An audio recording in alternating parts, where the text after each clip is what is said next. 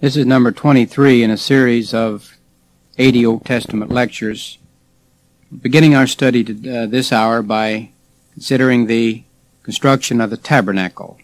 We said this is the most important building ever to be erected upon this earth. Do you remember I've said before that there are three great events that took place at Mount Sinai? Number one was the commandment of the law, that was the requirement for fellowship. And then there was the corruption of the golden calf, the renunciation of that fellowship. And then now the construction of the tabernacle, the restoration to that fellowship. Now let's very briefly give a general description now of the tabernacle. There were three sections called an outer court, an inner court, and the Holy of Holies. And the outer court resembled sort of like a glorified picket fence construction, and it measured 150 feet in length. By the way, this isn't a very big building as we think of buildings today. And one examines the tabernacle and he's impressed by its importance, and yet sometimes he's surprised by its smallness. Later on, the temple under Moses or under Solomon, in the days of the kings, will be constructed, and it's twice the size of the tabernacle. But the tabernacle simply was not very big at all. 150 feet in length, 75 feet wide, and 7 1/2 feet high.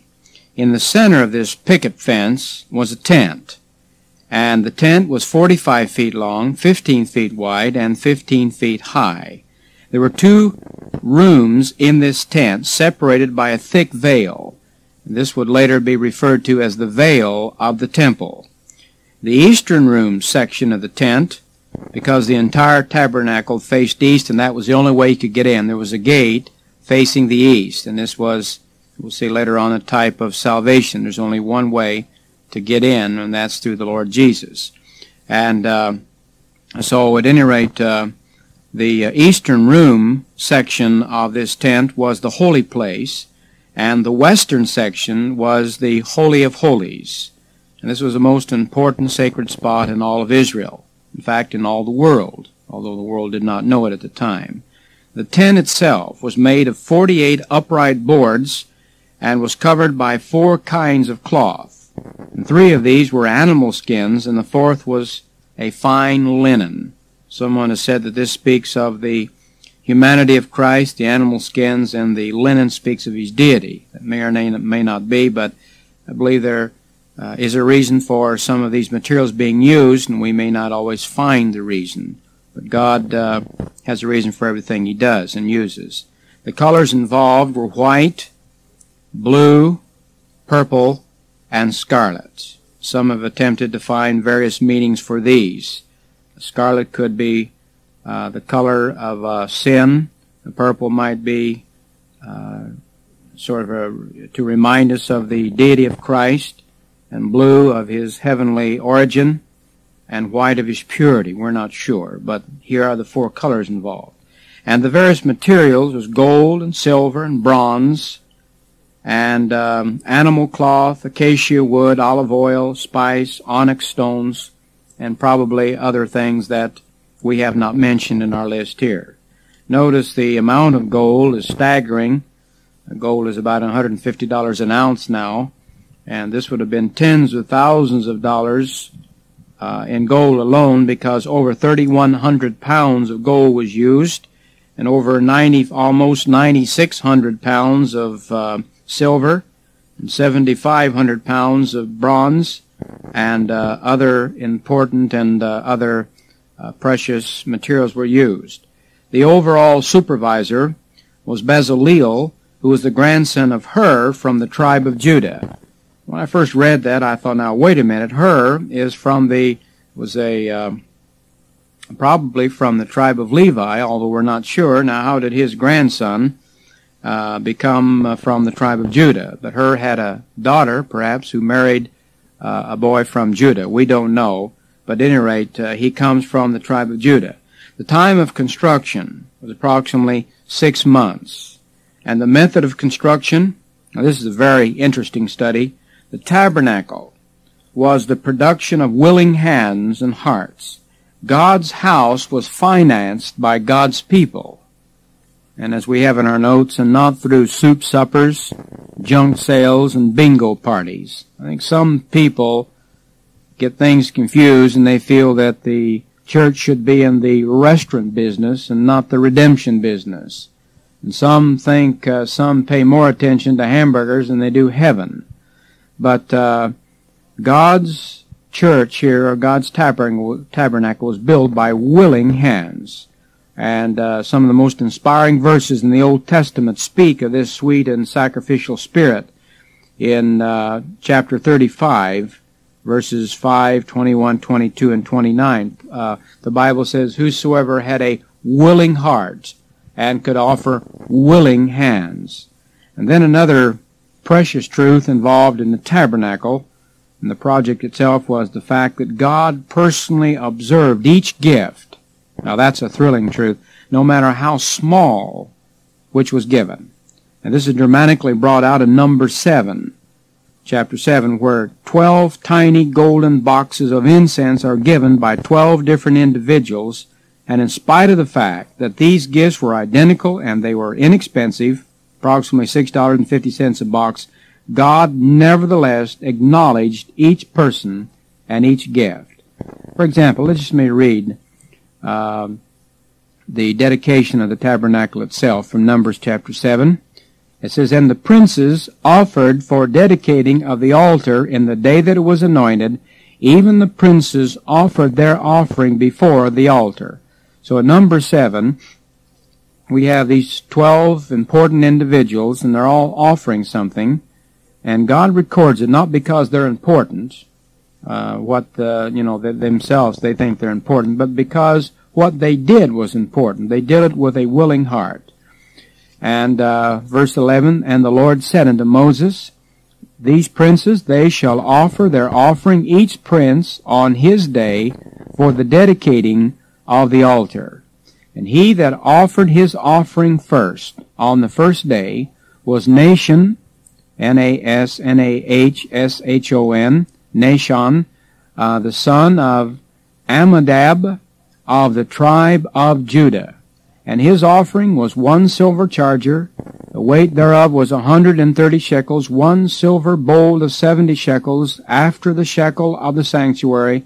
Both of them were full of fine flour mingled with oil for a meat offering, 1 spoon of 10 shekels of gold full of incense, 1 young bullock, 1 ram, 1 lamb of the first year for a burnt offering, 1 kid of the goats for a sin offering, and for a sacrifice of peace offerings, 2 oxen, 5 rams, 5 he-goats, 5 lambs of the first year.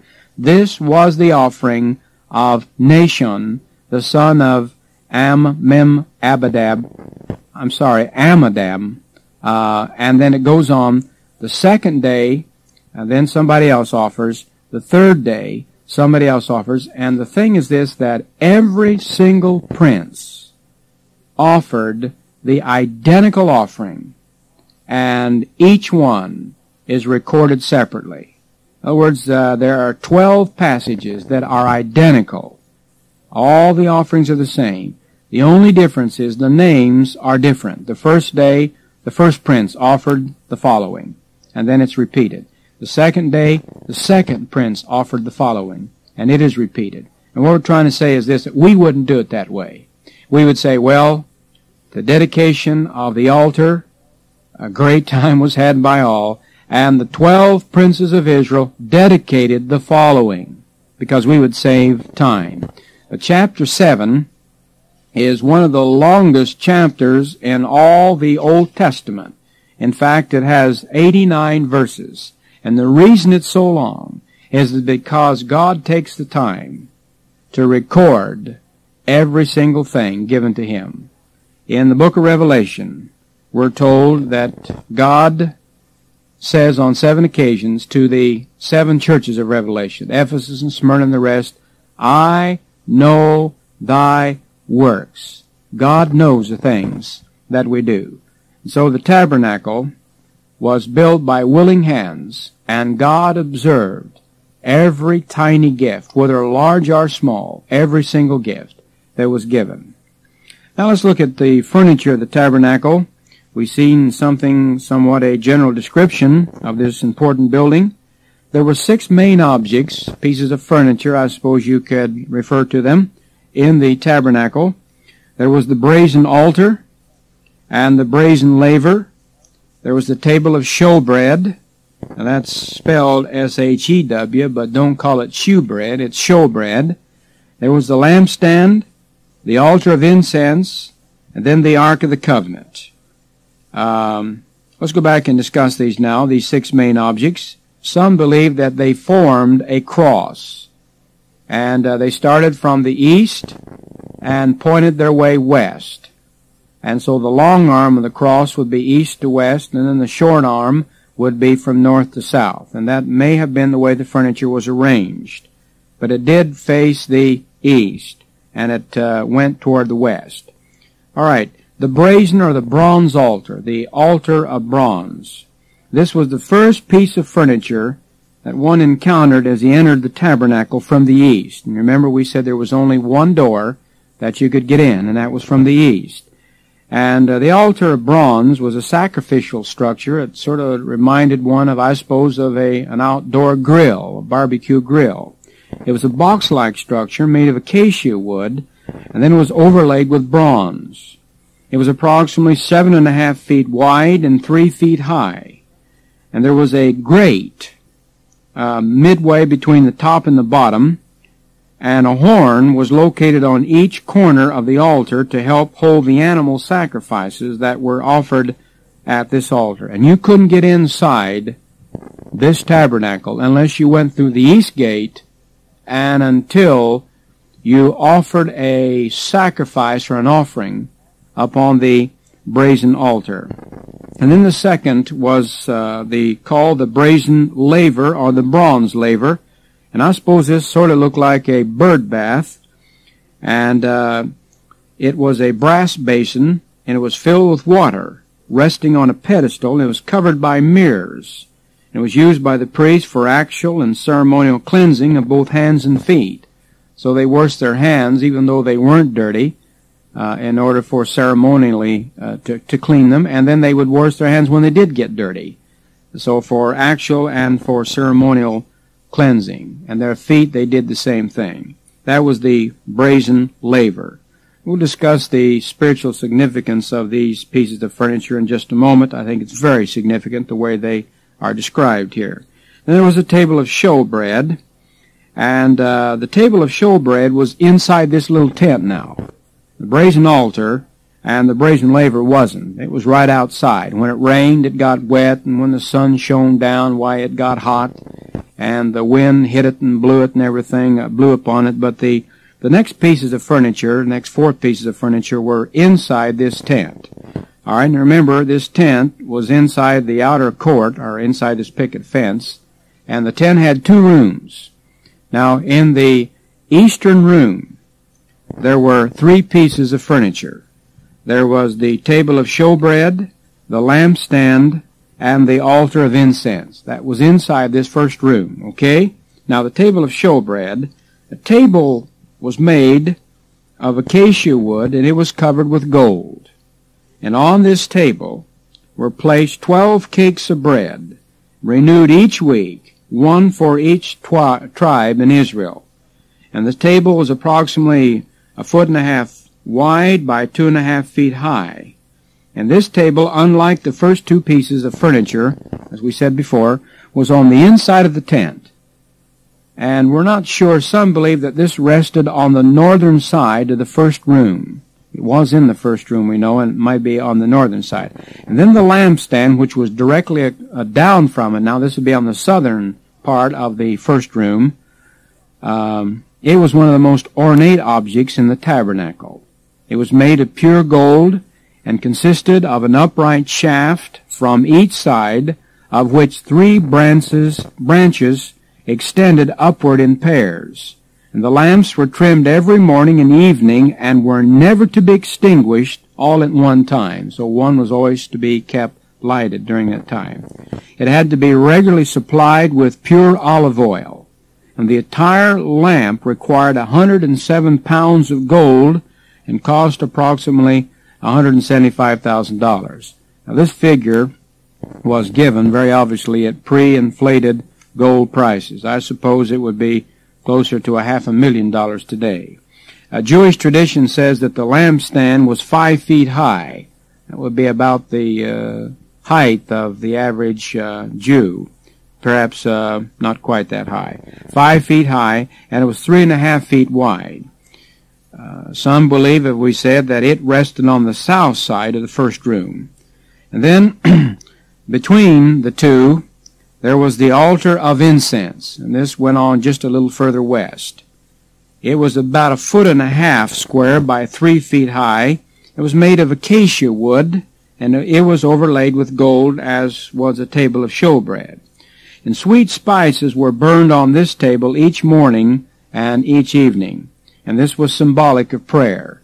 So the priest would come in, and he had a censer in his hand, and this was sort of like a skillet, and he had coals of fire burning in this censer, and he would take the tongs from the altar, and we're not sure exactly how he did it. He might have actually put taken the tongs and grab a hold of one of the coals and put on the altar of incense and let it burn the incense there, or he may have taken a handful of the incense from off the altar and put it in the censer. We don't know whether he brought the fire to the incense or the incense to the fire, but at any rate, they came into contact with each other, and there was a sweet smell that went up through the tabernacle area, and of course that was symbolic of prayer. Okay, then there was the Ark of the Covenant. That was the most important piece in all the tabernacle.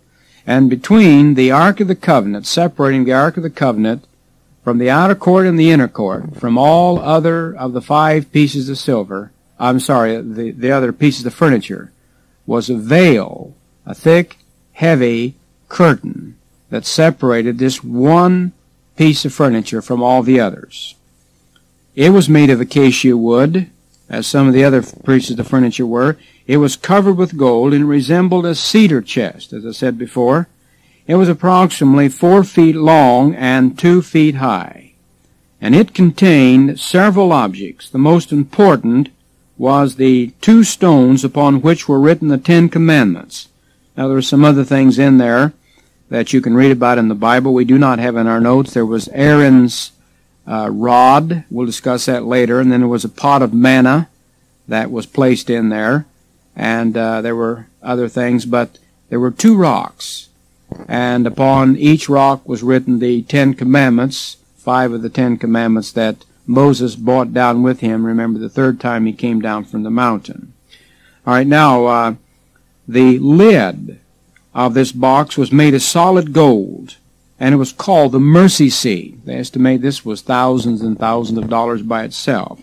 And on top of the box of the Ark of the Covenant stood 2 golden angelic cherubims. And you remember we first saw the cherubims in Genesis chapter 3 when Adam and Eve sinned, and God drove them out of the garden, and he sent these cherubims down with flaming swords to prevent Adam from getting back into the garden and partaking of the tree of life and remaining living forever in their sinful condition. And so here we have golden cherubims, and these angels probably were created in order to guard the holiness of God. Okay, now, once each year, during the great day of atonement, that's called Yom Kippur, in October, the high priest would enter the Holy of Holies.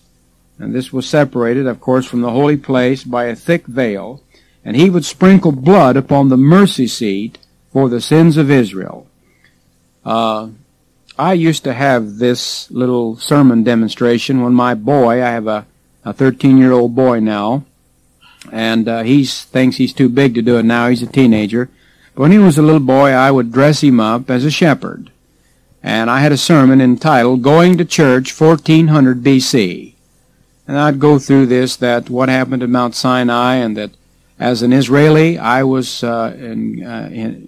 probably guilty, doubtless, of worshiping the golden calf, and I was sorry for this, and now the news was out that Moses had some orders from God, and he'd built a building, and now I was allowed to go to church. And so my boy and I were going to church for the first time, going to church 1400 BC. And so we would come up, and I'd say as we'd try to get in, we'd walk all around it, and we'd note that there's only one door, and that's the eastern door. Well, we better go that route. So we would start to walk in, and a great big priest would run up, and he would, and I suppose Moses picked one of the big weightlifters, you know, a tough guy to make sure that nobody got in that wasn't supposed to get in. And he would say, "Hey, wait a minute, where are you going?" And I'd say, "Well, my boy and I have sinned, and we're sorry, but now we've come to worship God. We're coming to church, and we're going to worship God this morning." "Well, that's fine," the priest would say. "Do you have your offering?" "Oh, sure do." "Yeah, I got my old trusty wallet here," and I'd, reach for my wallet and pull out a dollar bill, and my boy would pull out a dime, And the priest would say, "No, I'm not talking about that kind of offering." "Well, what kind of offering are you talking about, Mr. Priest?" "I'm talking about blood offering. You see, the Bible says without shedding of blood, there's no remission of sins." And so what I'd have to do then, I'd have to go back with my boy, and we'd probably take a little lamb, and we'd bring that little lamb back. And maybe my son would say, "Well, Dad, what are they going to do with this little lamb?" "Well, son, we'll see." And so I'd bring my lamb, representing me and my family, and the priest would take that lamb, and he'd put it on this barbecue grill called the brazen altar, the bronze altar. And perhaps before the saddened eyes of my boy, he would take a knife and slash the jugular vein of that little lamb. And that little lamb would die on that altar. And then I would be asked to take my hand and place it on the forehead of that little lamb. And I would hold it there until the lamb died. You see, I was identifying myself with that lamb. And that's what really the laying on of hands means. It simply means to identify with something or someone. And I would be saying, I might not have understood all this, and I doubt if my son would have understood it all. But I would be saying, in effect, "Oh God, I've been guilty of sin. And you said, the soul that sinneth, it shall surely die. And Lord, this should be my blood soaking this altar red this morning. And this should be my throat quivering in death. But, oh God, you said you would accept its blood for my blood, its life for my life. And Lord, I'm identifying myself with this lamb. I got my hand on it. It's not my neighbors, and it's not my relatives, it's not my enemies. It's my lamb." You see, that's what I had to do. Then after we were in the tabernacle itself, we'd offered the right sacrifice. Then we could visit around. The next piece of furniture, of course, was the brazen laver. And we would watch the priest there. And this brings up an interesting situation. After we got into the tabernacle, we would watch the priest, and perhaps, I'm not sure, but perhaps the worshiper was allowed to wash his hands in this also. We're not told, but perhaps he was. And you see, sometimes after we get saved, you see, without the shedding of blood, there's no remission of sins. We're in God's plan of salvation. We're in the fold of safety, and that's what the tabernacle construction is all about, is a model of salvation. But sometimes our hands get dirty. Sometimes it's our feet. I have an organ in my body that weighs just a few ounces, and it's located between my upper teeth and my lower teeth. It's called my tongue. And of all the organs and parts of my body, I suppose that gets soiled more often than all the rest. We're constantly, as believers, saying things that we shouldn't say. We all do this. The Bible says that we can control our tongue. The same man, the Scripture says, is a perfect man, but the tongue can no man control. So what does this mean? Does this mean that we go back out again and we have to sacrifice and get saved again? No. We don't go back out and offer another lamb. Once in, always in, at least in this illustration. But what do? We can't go around with dirty feet, dirty hands, a dirty testimony, a dirty tongue. So the next piece of furniture takes care of that. And we wash them, our hands or feet or whatever. And When I give this illustration, I usually bring out a scripture verse that's printed upon a cardboard sheet, and I say, if we had a verse to describe the first piece of furniture, it would be John 3:16, the brazen altar. For God so loved the world that he gave his only begotten Son, that whosoever believeth in him should not perish, but have everlasting life. And so that's the scripture verse that describes the first piece of furniture. But what about the brazen laver? Well, there's a passage that describes it, and we could put this passage underneath it. 1 John 1:9. That's speaking to Christians. If we that are already inside the picket fence, if you please, we're saved, we've offered the blood of the Lamb, or we've taken advantage of the blood of the Lamb that's been offered for us. But now we have a dirty testimony. Our hands have done those things we should not have done. Our feet have taken us to those places we should not have gone. Our ears have heard those things we should not have heard. What are we to do?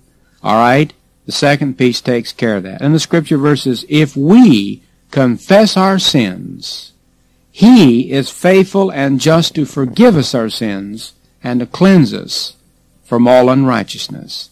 And so this would be the second piece of furniture. Then on into the holy place, and perhaps the priest would allow me, I don't know, I'm not sure how far an Israeli could go in visiting the temple.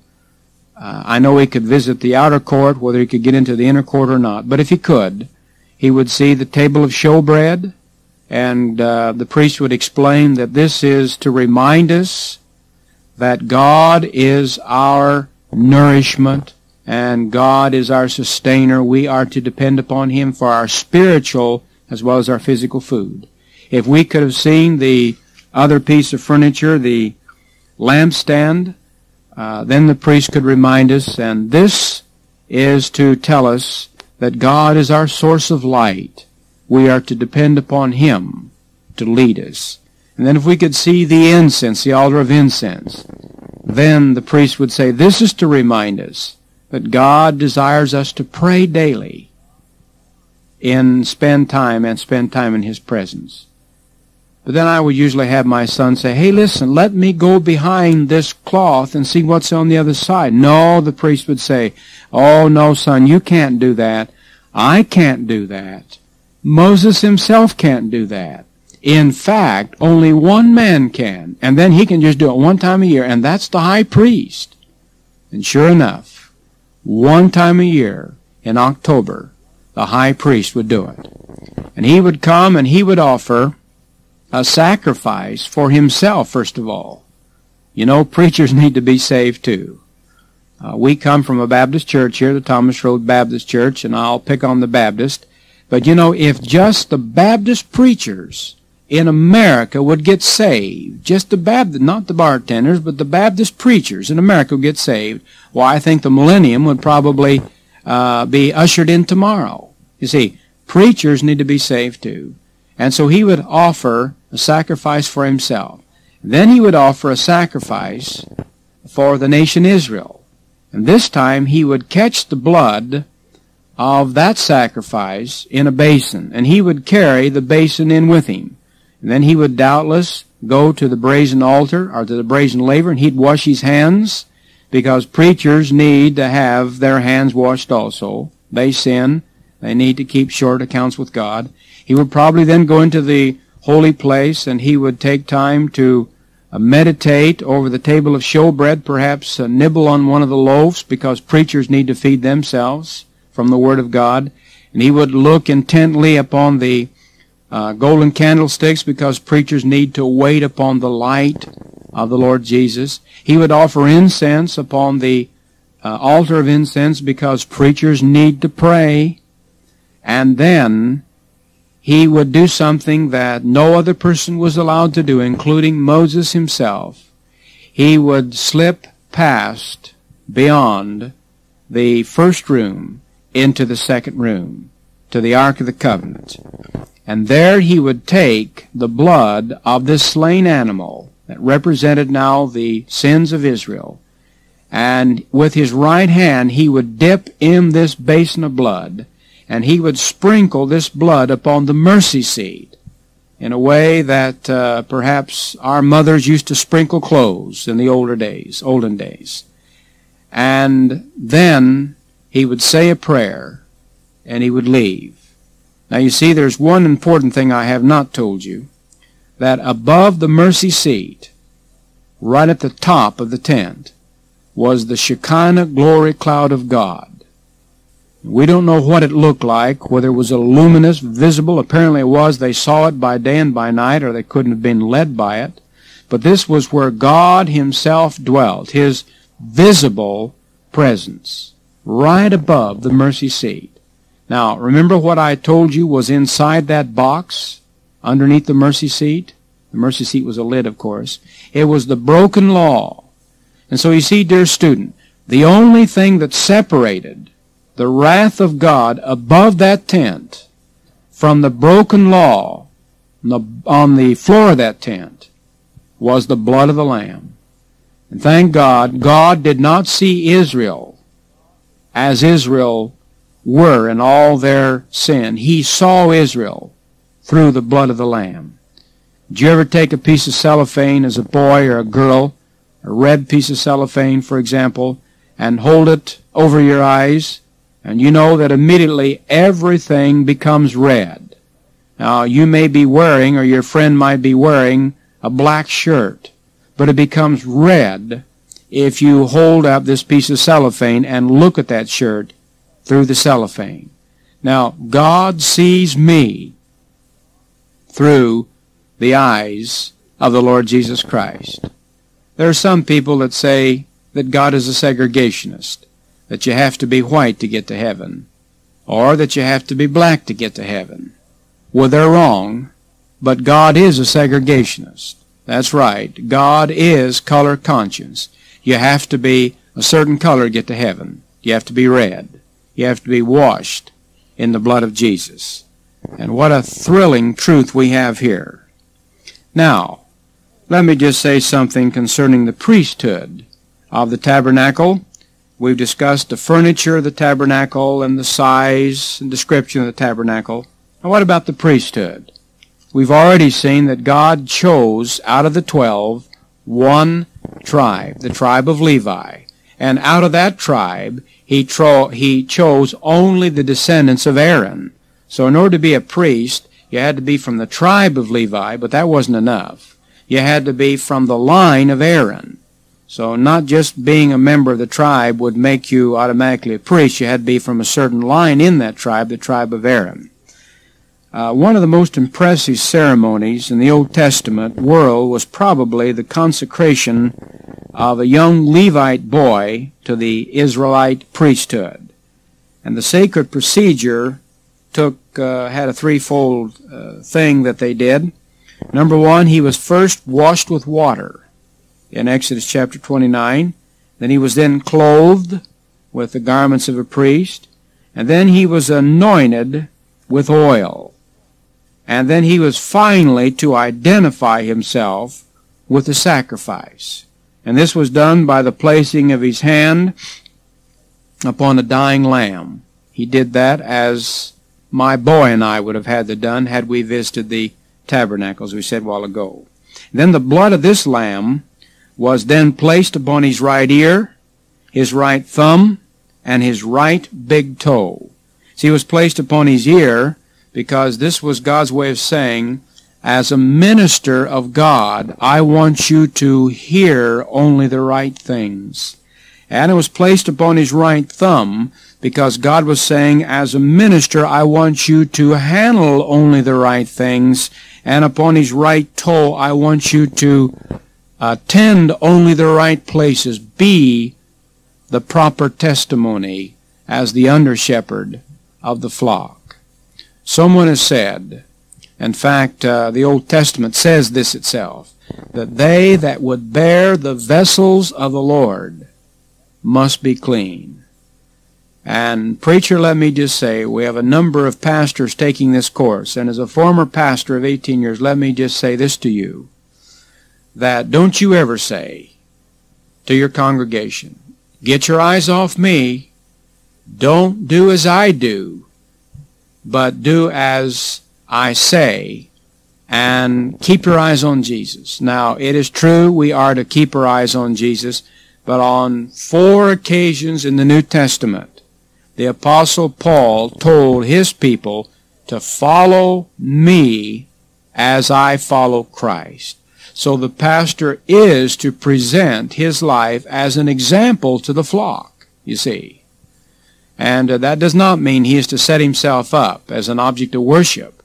But a pastor should be able to say, I want you to give, dear congregation, as I give.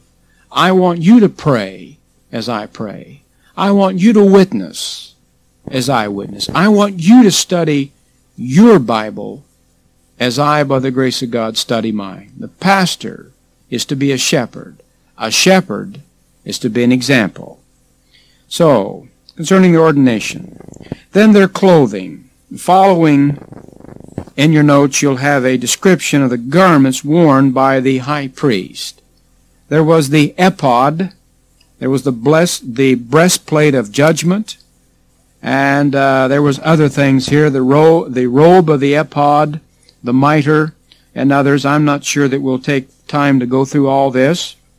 The ephod probably was the most important an easily recognizable thing that they wore. It was a sleeveless outer garment reaching from the shoulders to below the knees, and it consisted of 2 pieces, one covering the back and the other the front side of the body, fastened on each shoulder by a golden clasp, on the top of which were 2 onyx stones with the names of the 6 tribes on each stone.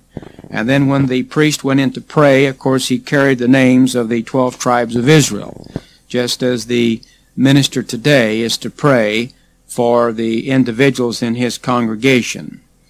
Then we're told in Exodus chapter 30, or Exodus chapter 28, that there was the Urim, U-R-I-M, and the Thummim. We're not sure what the Urim and the Thummim was. The Hebrew words literally mean lights and perfection.